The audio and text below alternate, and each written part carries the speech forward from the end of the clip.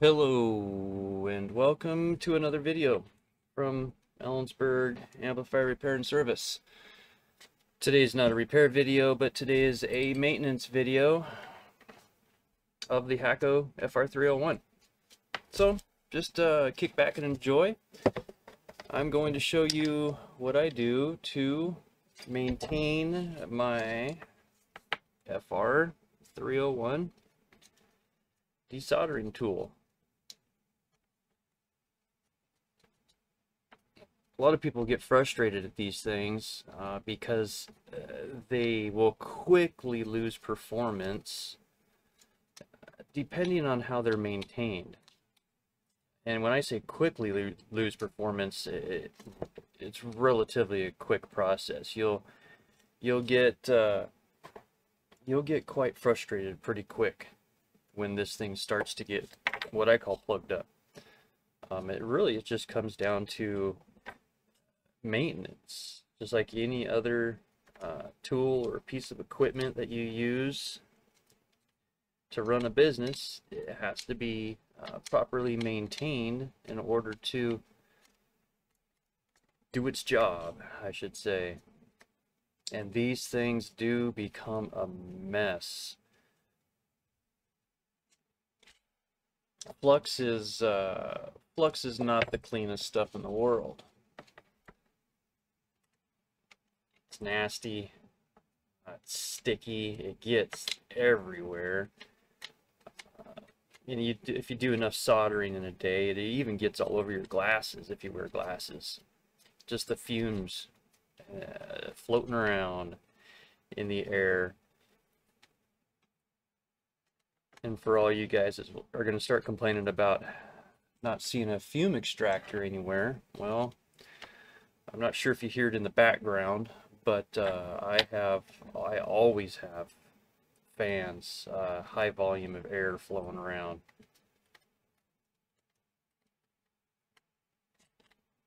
Only because this is an older building that just needs a lot of airflow. Otherwise, I don't know. Otherwise, I think the dust settles. Things get dusty pretty quick around here, so I like to keep the air flowing so as the filter can keep the air filtered. But what I'm doing right now is I'm cleaning up the mating surface to the collection tube. If you start to find that your Hakko is suffering in its ability to suck up solder, there's a few things that can go on with these. Let me see if I can show you. Yes, it's unplugged.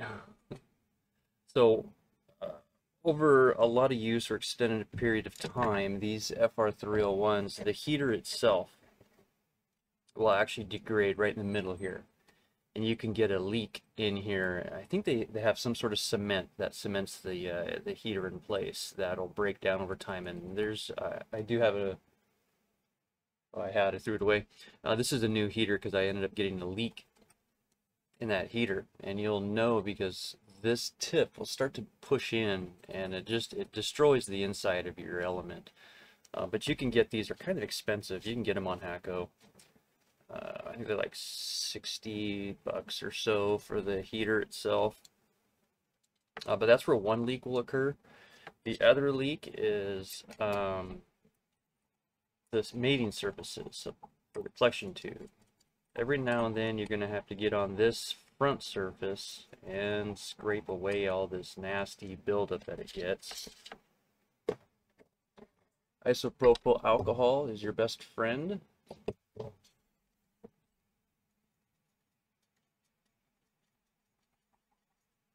You just got to clean it up.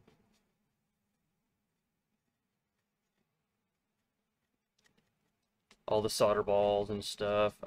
You know, it really makes me leery when I get solder balls into the Hakko here, because the circuit board and the handle, I'm always worried that I'm going to short something out.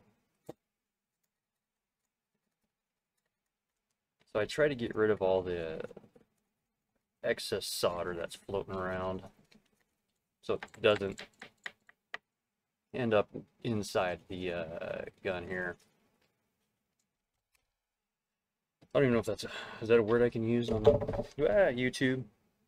It's a desoldering tool. Let's just make sure that's clean in the collection tube, wherever my collection tube went. There it is. It's the same deal.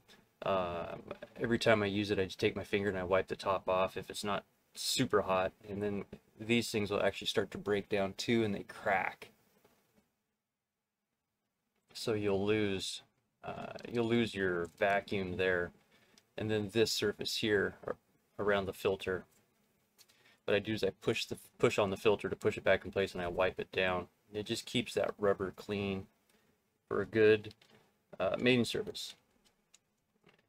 If this starts to bulge out and deform over time, of course, you can always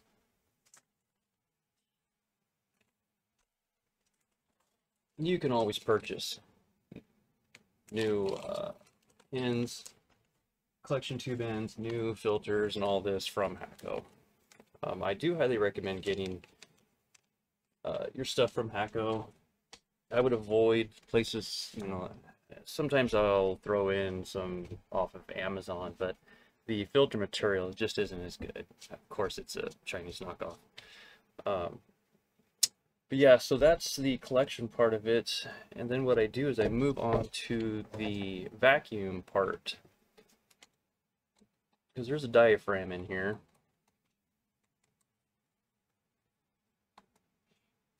And I think I've even made a video on this servicing of this before.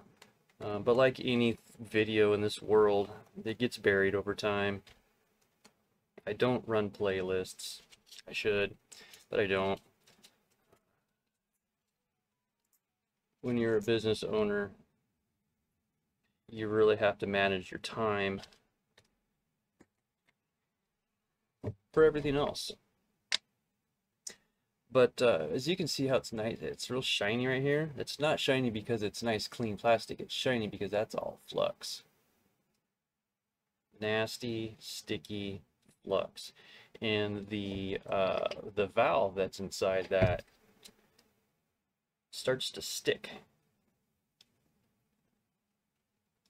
So keeping the valve clean is another one of those essential things to do with the 301.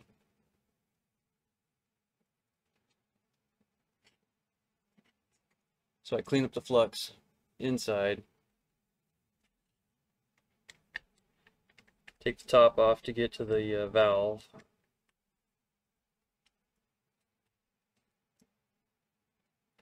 And you can see it's covered in flux. I mean, it's dripping in flux.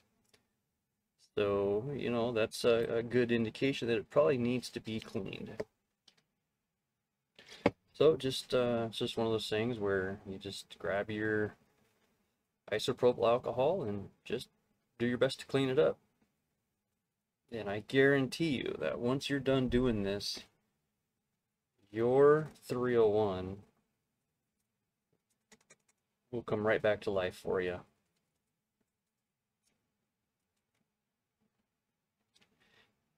You do this enough, it doesn't take long to do this quickly. This is the valve. Over time, that valve will actually get deformed and it'll get stuck in an open position. And then you have to use or wait just a little bit for the heat to soften that plastic back up. But what I do is I grab myself a paper towel, some isopropyl alcohol on the paper towel, and I just gently clean the valve.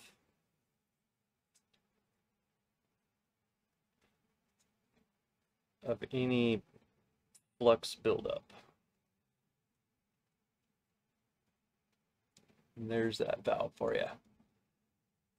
Getting a little bit of yellowing going on there.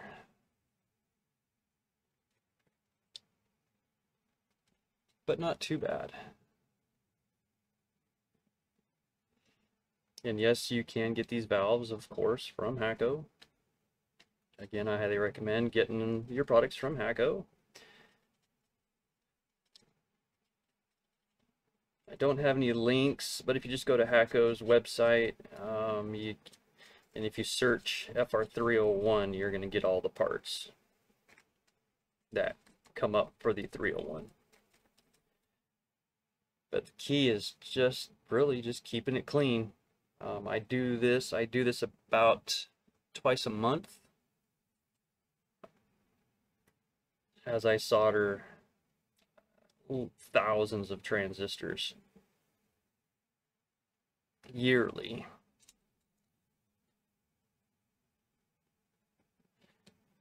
Just make sure that this goes back together the right way. There's a little tab right here, there's a little hole right here, and this will only go back on one way. Well, you can force it the other way, but you'll probably break it.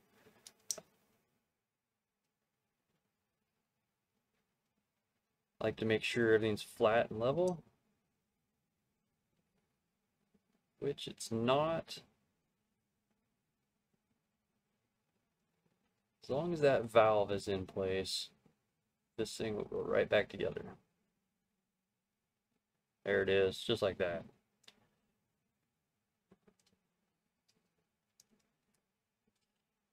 And then you just put it back together. And this thing will be ready to roll for another couple hundred transistors.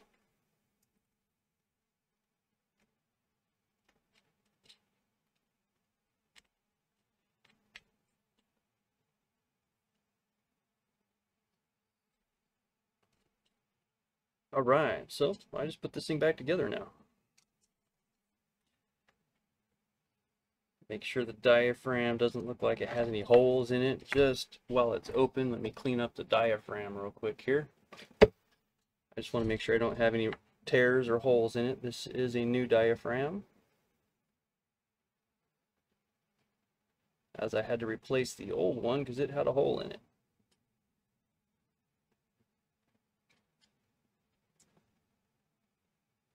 So after you clean this all up and then you find that it still is not performing the way it should, check the diaphragm for any holes. Usually you can see the hole in the diaphragm because you'll find a little spot where flux has made a nice little shiny spot on it. But that's still looking pretty good.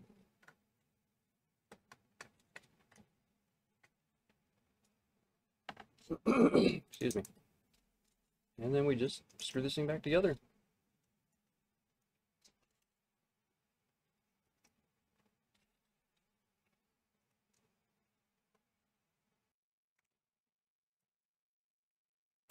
Oh, sorry about that, guys. Does that make a ton of noise here and for all you headphone users?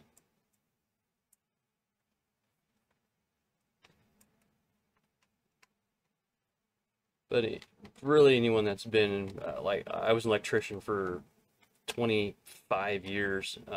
Anyone that was an electrician gets in the habit of using the shaft of a screwdriver to quickly spin your screws. But I digress. So that is it. So then we just put the tube back in place. Sometimes I'll pull the tube all the way off and use the cleaning pin to get out any solid flux out of the tube, but this is a good visual. It's clear so you can see, and it doesn't have any buildup of flux. Flux usually just ends up building up on top of the valve there.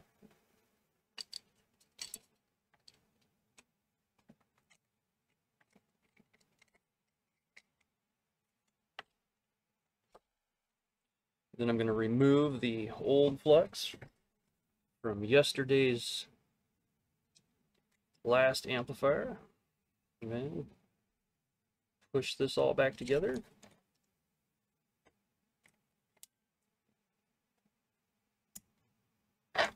Just like that.